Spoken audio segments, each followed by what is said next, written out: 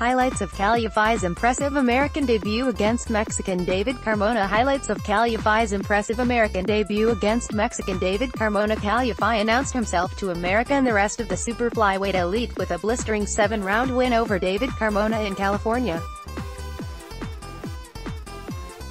The WBA world champion put the Mexican down multiple times and had a point deducted in front of an expectant Save Mart Arena, in Fresno, before Carmona stayed on his stool before the 8th round of a brutal battle. Yafai's second knockdown came in round 4. Mikey Williams. Yafai knew his American debut needed to impress, with IBF holder Jerwin Ancajas on the same bill and former super flyweight Supremo, Roman Chocolatito Gonzalez, now his #1 WBA challenger, and did just that. It took just over a minute for the Birmingham fighter to have an impact, a sharp left hook landing clean and putting Carmona on the canvas for the first time. Yafai could well be facing Ancajas in a unification. Mikey Williams. The Mexican was never going to take the WBA belt home after coming in 3 pounds over the 115 pounds limit, but made it to his feet and hit back, his right troubling Yafai, who admitted he had been buzzed before the round was over. Yafai went to work in the second, showing his combinations and precision, and although he was happy to stay in range, it did leave him open to Carmona's obvious power in a busy third round.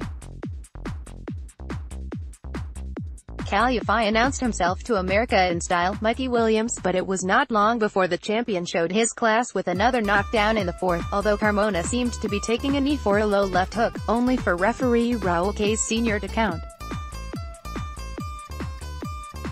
Yafai ended the round in control, 3 lefts, leaving his challenger open to another ramrod right.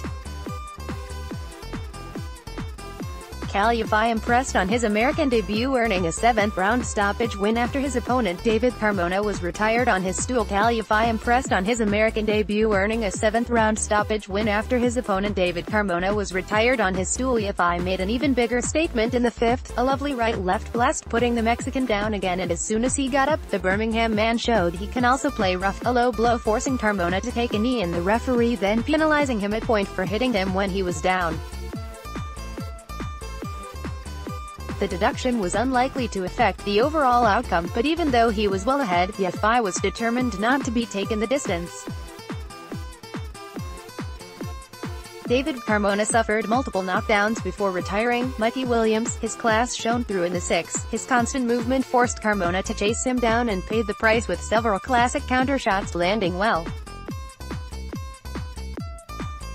Yafai did exactly the same in the 7th, this time another crisp left hook landing on point, shortly before the bell that saw the Mexican retire on his stool. Jerwin Ancajas set up a possible unification fight with Kal Yafai after his comprehensive points win against Jonas Sultan. Jerwin Ancajas set up a possible unification fight with Kal Yafai after his comprehensive points win against Jonas Sultan.